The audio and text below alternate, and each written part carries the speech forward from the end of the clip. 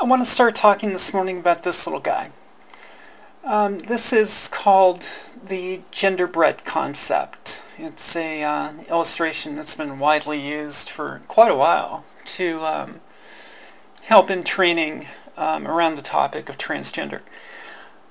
I've been hearing recently that people who are teaching the subject are saying that this concept, this drawing, doesn't work. That it's too simplistic. It doesn't tell us enough. I'm wondering if it's being used properly. The first thing you need to understand about this illustration, I've heard at times it presented as this explains transgender. That's actually the most common thing I hear about this illustration. This explains transgender, but that's incorrect. And if you present it as this explains transgender, then you've gotten off on the wrong foot at the beginning anyway. This explains everyone. This explains this concept is true for every person that walks on the face of this planet. And that's how it needs to be taught.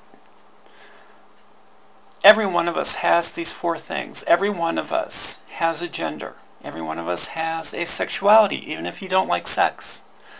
Every one of us has a physical body of some sort, with various parts and whatever those parts are. And every one of us has a self-expression that we adopt. Every one of us.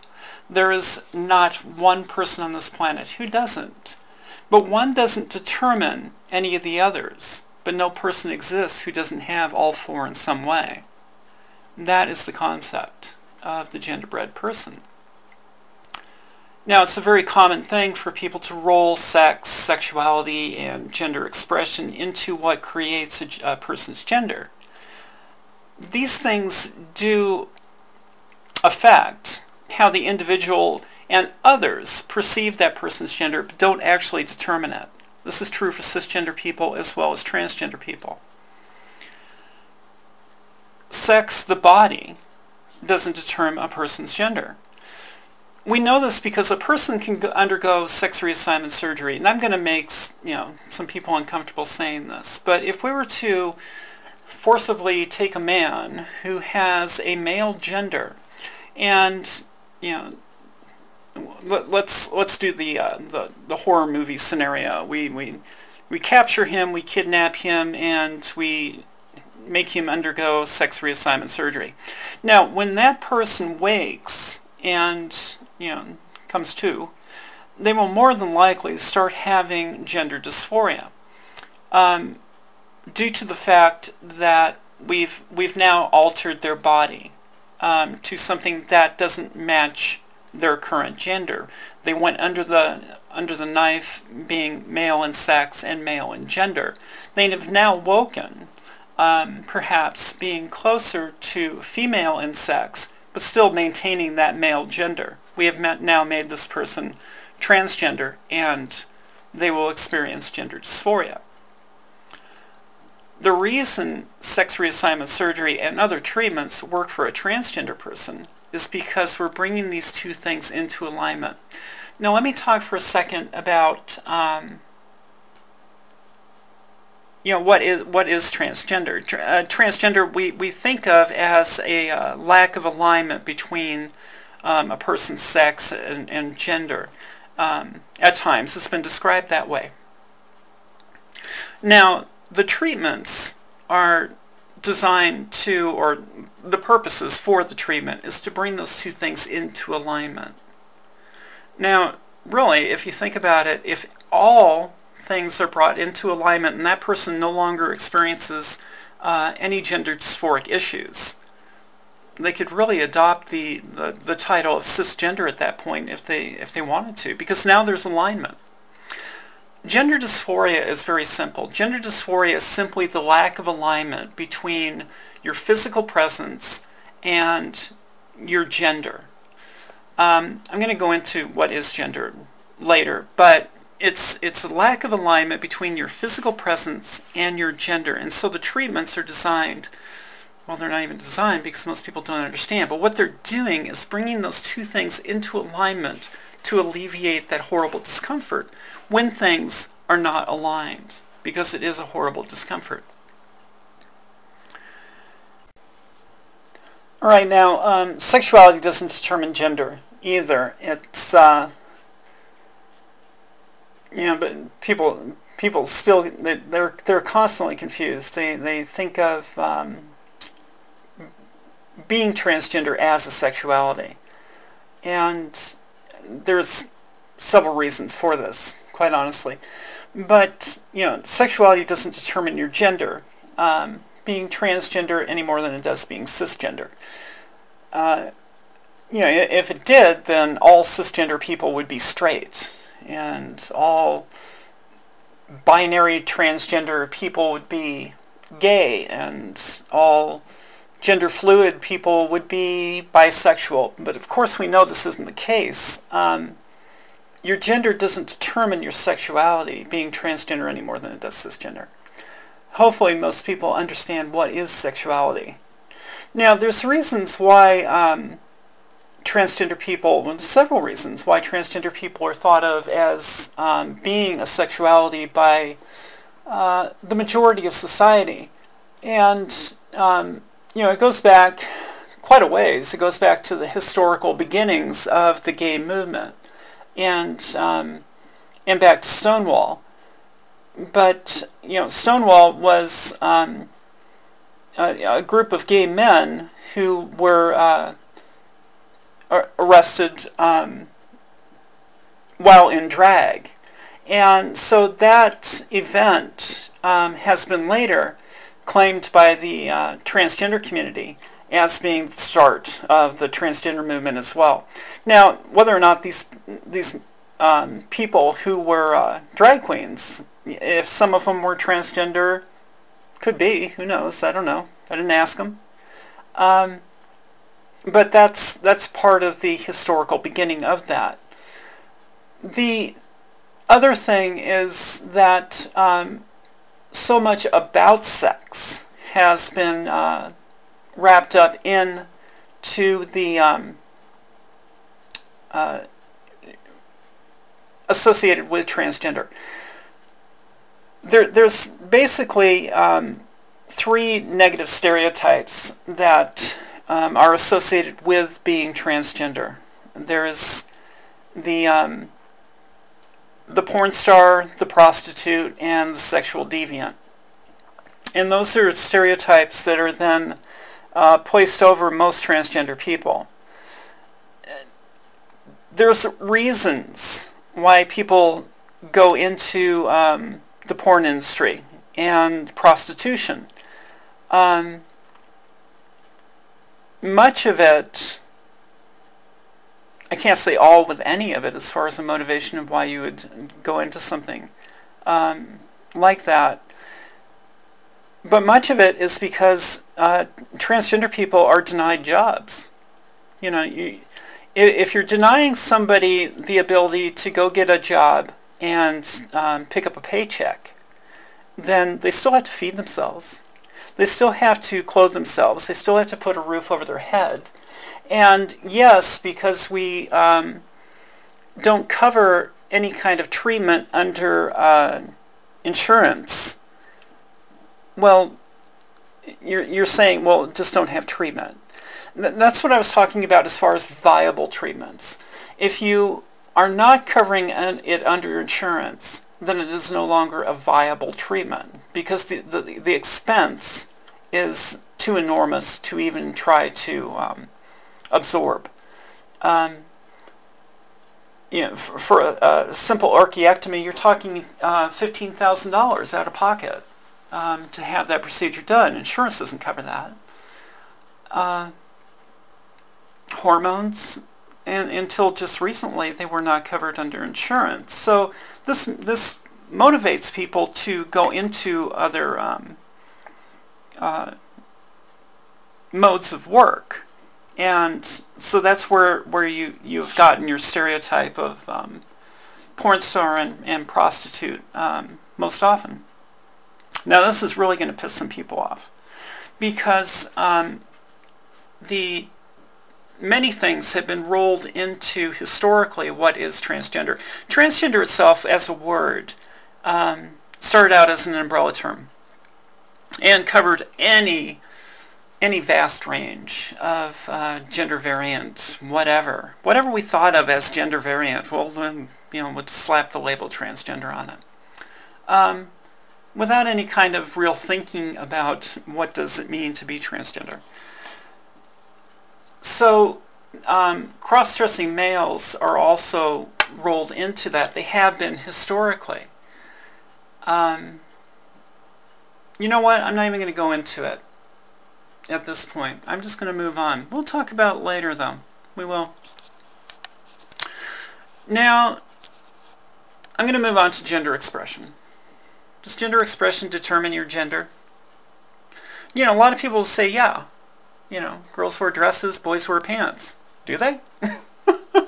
Really? Gender expression itself is much more than just the clothes you wear.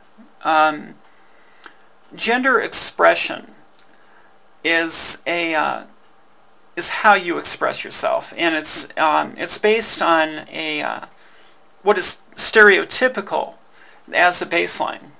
Stereotypically, women do this, stereotypically, men do that, and we think of that as our baseline for gender expression.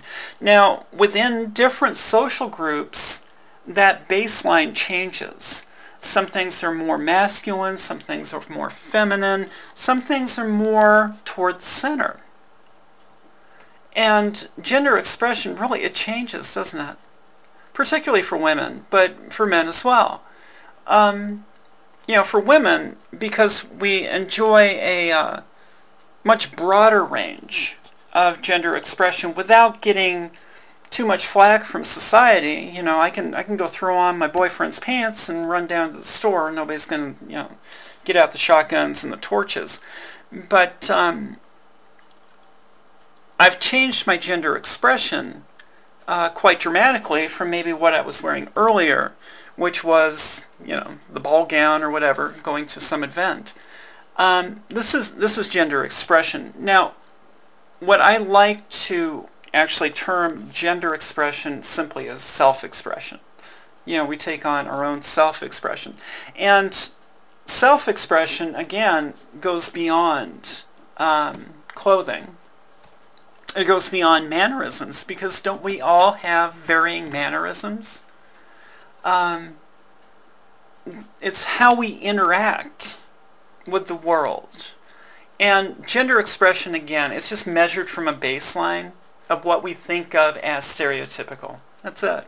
And you're either further to the feminine or further to the masculine based on whatever that social group is determining as the baseline of what is stereotypical for what is male or female.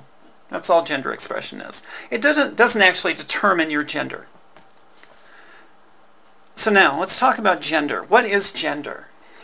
Why am I female and not male? As far as the reasonings of that, why I was born with a female gender, I couldn't tell you. I'm not sure anybody is going to be able to. But the reason that I am female is because I process information in a female way. There was a book that came out in, I believe it was the 80s, called Men Are From Mars and Women Are From Venus. And the author of that was noting the differences between how women think and how men think. And this is what we think of as binary. The term binary has been confused as well. I've heard the word binary used to describe gender expression, which is incorrect. Binary is a term that should be used toward gender, and gender is really just your psychology. It's how you think. It's how you process information. So, binary is a consistent gender. It's male or female thought process that is binary gender. Binary gender male, binary gender female. Now, what would be genderqueer is a blending of these two. It's not quite male, it's not quite female, but it's a consistent thought process. And that is what encompasses a genderqueer person's gender. It's our thought process that determines our gender. So what explains the gender fluid person?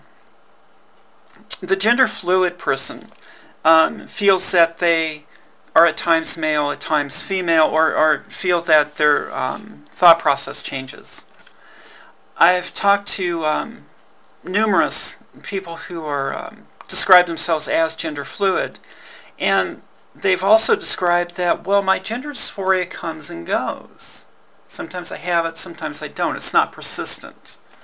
And I would imagine that's because your physical presence and your gender are coming in and out of alignment, causing discomfort, and the discomfort goes away when things come back into alignment.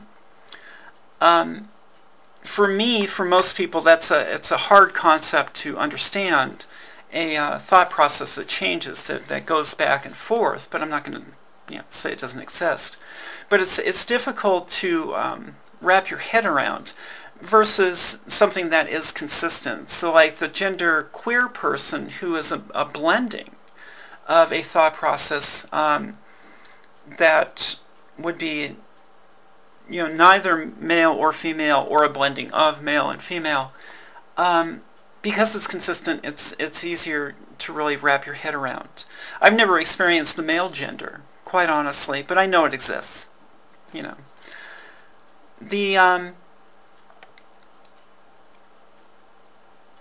Where we get messed up in talking about this subject is a lack of understanding of what is gender. And because gender now is being used in the way I'm describing, it's used to describe a psychology and not a physical presence. This is where most confusion comes from, in having conversations with people on the topic of transgender. Because for the cisgender person, everything aligns. Their physical presence and their gender are the same, either male, male, female, female. And there is no lack of alignment. So we're raised, and historically we've always used the word gender in a way that is synonymous with sex. So we use sex and gender as being the same word, same meaning, same understanding, same everything. Because more transgender people are actually opening their mouths now, we're starting to understand that isn't the case, that gender is something separate from your physical presence. And this is true for everyone. It is true for the cisgender person as well, you just don't recognize the separation. So for you, it doesn't seem as if there's a difference, and it's hard for you to understand. And that's okay. We're going to be patient with you, and we're going to be understanding with you, probably much more than you have with us. This is the genderbread concept. These four things that are separate but integrated in each and every one of us. And the combination that comes together after things integrate is different. So I've heard many genderqueer people describe the fact that they don't experience gender dysphoria. And so that makes sense as well, because gender dysphoria is a lack of alignment. That's what causes gender dysphoria.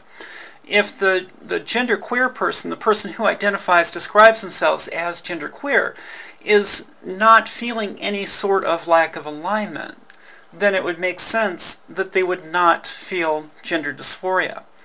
Everything for them aligns. Regardless of what body parts they currently have, they're comfortable within their gender as well, because their gender itself is a blending. So yeah, it makes perfect sense that a person like that does not have gender dysphoria. Now, where it becomes problematic is where genderqueer people come forward and say gender dysphoria does not exist because they're not experiencing it. Well, you're doing the same thing that cisgender people are doing. Gender dysphoria does not exist because I'm not personally experiencing it. But for many transgender people who are, it's typically for the binary or the gender fluid experiencing it from time to time. Binary transgender people are experiencing gender dysphoria persistently until they find treatment. And as those things come into alignment, they start feeling better. Wow, kind of works that way, doesn't it? But that's basically how it works.